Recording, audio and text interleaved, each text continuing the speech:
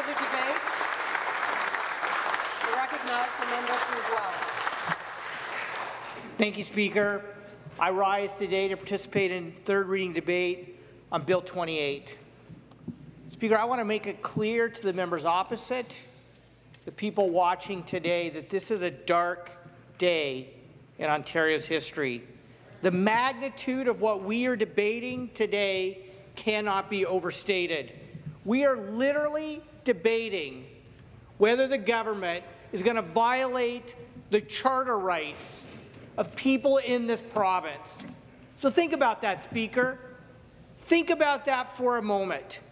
We are literally debating whether the government is going to take away the charter rights of the lowest paid education workers in this province. And so I ask the members opposite, and I ask the people of this province, if the government is going to take away the charter rights of education workers who play such a vital role in caring for our students and supporting them, like, whose rights are next? Whose rights are next, Speaker? Whose rights are they going to take away next? Everybody in this province should be worried and concerned about what hammer is going to come down next, whether this government respects the charter or not. Every worker in this province, public, private sector, should be worried that their charter rights to bargain a fair wage, to bargain for benefits, to bargain for a decent life, can be taken away with a stroke of a pen and the fast-tracking of a bill. It is. I agree with the member. It is. So I want to say what was disgraceful was earlier today, when we had the second reading vote on Bill 28, that the members actually clapped and cheered and patted themselves on the back for literally taking charter rights away from workers, from the people of this province. That's what was shameful and disgusting today, Speaker. So let's be clear. Let's be clear what Bill 28 is. It's a bully bill.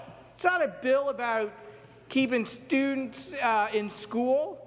It's a bill about sticking it to the lowest paid education workers in this province.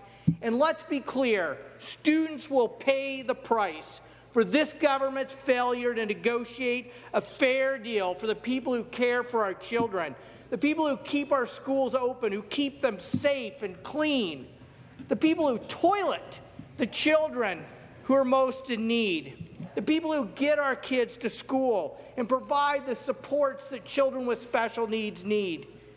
And to think that this government is going to take away their constitutional rights without negotiating a contract that even gives them a living wage, a wage that doesn't force them to take a second job or go to a food bank to feed their families. So I want to speak directly to parents and students. Speaker, I want children in school. Education workers want children in school. And the best way for children to be in school, in safe, clean, well taken care of schools, is for this government to do its job and actually sit down and negotiate a fair deal with the lowest paid education workers in this province.